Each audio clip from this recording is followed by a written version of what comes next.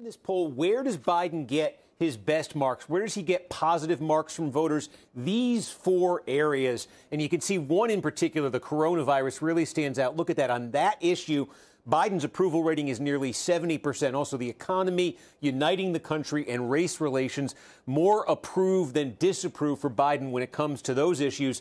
What about the flip side? Where does he have a negative job approval rating? Well, it's on these issues: taxes and spending, China, guns. And at the bottom of the list here, again, look at this. Nearly 60% of voters say they disapprove of how the president has handled the border and immigration.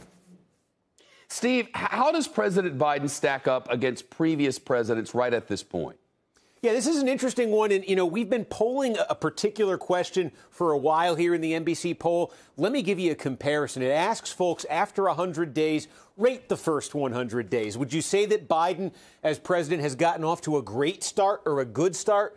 44% of people say the first 100 days fall into that. A fair start or a poor start, 55% say that. So that's the numbers for Biden.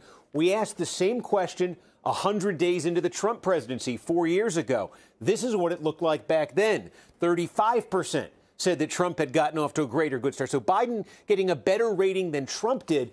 We also asked this question if you went back 100 days into the Obama administration back in the spring of 2009. And there you go. Obama was over 50%, 54% liked great or good the start of his presidency. So Biden in between doing better than Trump did. But you look at Obama, and if you look at some of his other modern predecessors, not at that level either, Shep. All right. Thanks very much, Steve Kornacki.